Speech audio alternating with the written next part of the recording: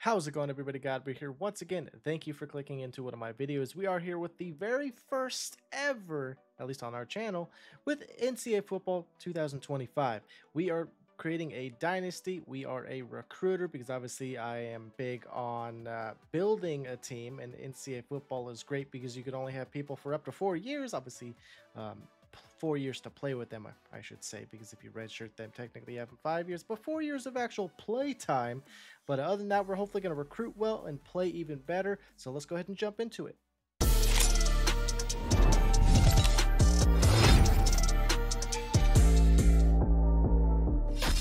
Before we get too far into this video, I do want to share that the current episode, I shall call it, is going to be purely a simulated season.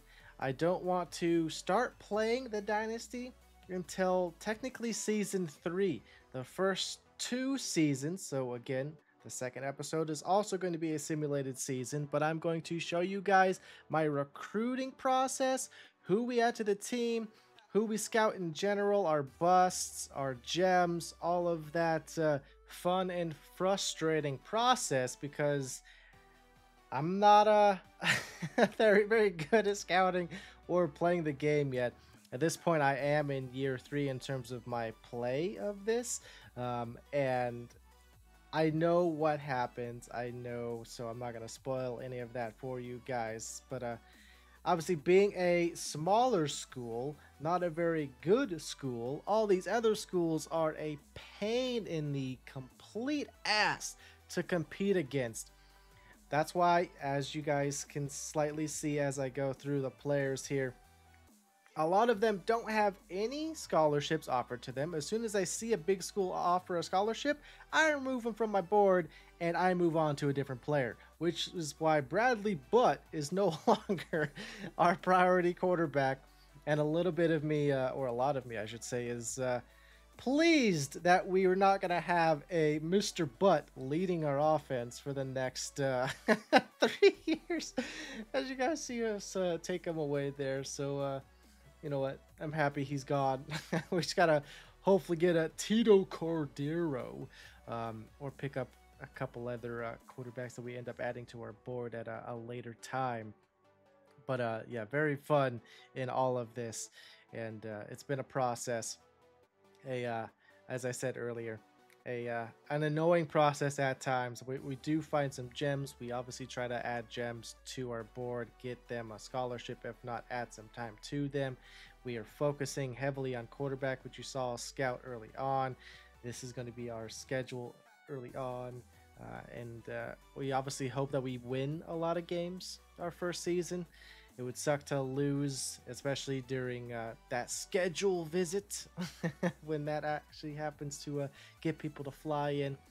But we will try to put people together very early on in this season. Obviously, as I mentioned, we're focusing on QB, offensive line, wide receivers. We do end up trying to get quarterbacks, and we're purely focusing on the recruiting board, trying to get that less time to scout players, which is helping us tremendously in terms of not wasting so many of our allocated hours just on figuring out how people look. And then we lose to the Washington Huskies. That's like the one game I was hoping we would win, even though we lost to an FCS school out of all of them. That was the one guaranteed win I thought was going to happen, just to kind of pad the record in terms of that +1. But that wasn't even the case. They beat us by a decent bit for being, what, a 66 or 68 or even a 64 overall. I'm pretty sure I chose the lowest overall week 1 just to, again, start off with a win. Well, we went 0-3, and it took us until the Spartans to win a game and go 1-3 through the first quarter of the season. And again, showing you guys all of the gems, the bust. And now we got Boise State here, who's also 1-2, and we lose by double digits against them as well. But again, purely just focusing on recruiter. We will obviously work into the motivator, get the 25 points into there, and ultimately aim for the talent developer, because not only do I want the players that I scout to be higher overalls, I want that talent developer to progress our players to their full potential. I want. And you see that our one of the only 2 or 3 4 stars we were chasing, the Oregon Ducks, steal from us and actually get him to commit to their scholarship that they offered. So we're going to continuously try to transition into the defensive side of the ball, and you see that we're only finding a bunch of busts. Offensively, we can find some gems. You just saw we found another running back to add to our team, and Cordero commits to us, Lawrence commits, Bolin commits. Like, our team with 3 wide receivers with the addition of Santana and then an offensive lineman is set offensively. Our quarterback has 3 phenomenal talents to distribute the ball to. We got one of our offensive linemen, and you guys, I'm going to tell you now, go back and pause on Mr. Julius Suggs there. Man is a monster. He's a power running back. I've been purposely looking for them one cut backs as we get a 4th wide receiver commit, our 2nd offensive lineman. But Mr. Suggs at running back is going to be our starter. I'll go ahead and spoil that to you guys now. He's a big boy, 93 speed, good trucking. I like them one cut, those Darren McFadden type guys. Obviously, Darren McFadden didn't have like a phenomenal career. He had like 1, maybe 2 good seasons, and then he kind of puttered out and is no longer seen in the NFL. But that's not the point. You know, more so DeMarco Murray. He had a better career. Let's just use him as an example.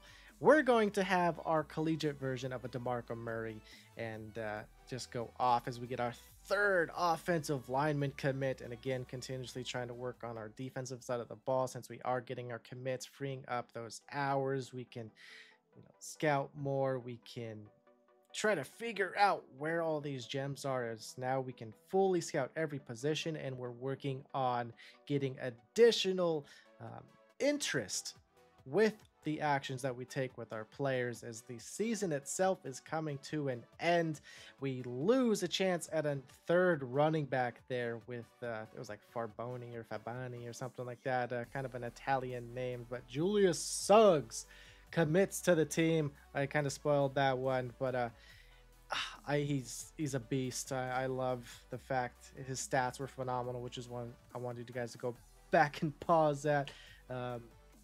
I'm a very run heavy guy, and I'm gonna have fun playing with this guy.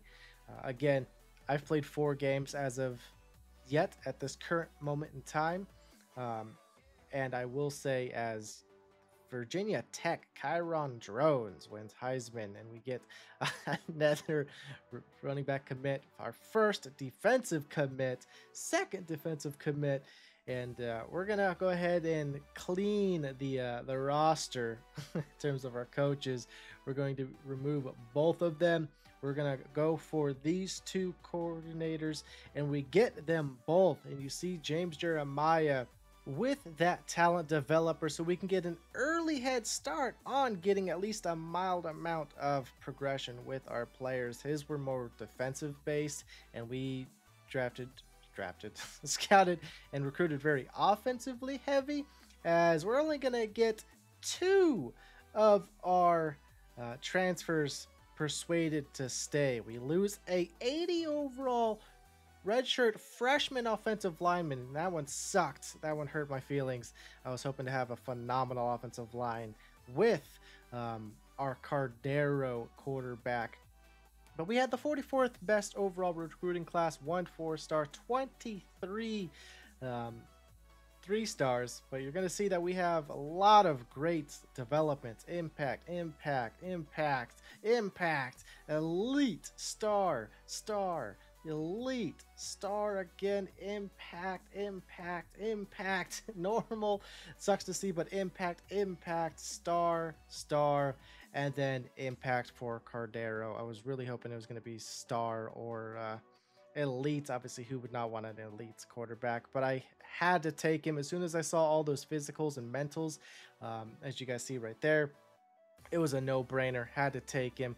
Again, I was really hoping for, like one of those cheat code type of quarterbacks, a Lamar Jackson, 90 plus speed, 90 plus throw power. But unfortunately didn't really pan out that way for us in this recruiting class. Hopefully we'll pick one up in the next one and the next one and the next one, and we'll just always have somebody that type of caliber that we can kind of make sure we win games, because if there's nobody to throw to because my reads are ass because I got to learn the game, we can always just scramble out and pick up what we can instead of taking a sack, which might be a precursor in the future when we actually start playing games in that year 3. But again, we are redshirting absolutely everybody that we just scouted or recruited here, other than one of our kickers, because I couldn't transition one of the kickers to a punter, which we will do in season 2, but we were incapable of doing so in year 1 here. But the overall actually went up a little bit despite us not playing any of the players that we added to the team, because again, we are redshirting them. Hopefully you guys enjoyed the speed through of the season, showcasing the gems, the busts that we found, and overall who we got to commit. The overall process itself, next video will be much the same, but the 3rd episode, hopefully you guys will look forward to it, because that's when we start actually playing some games.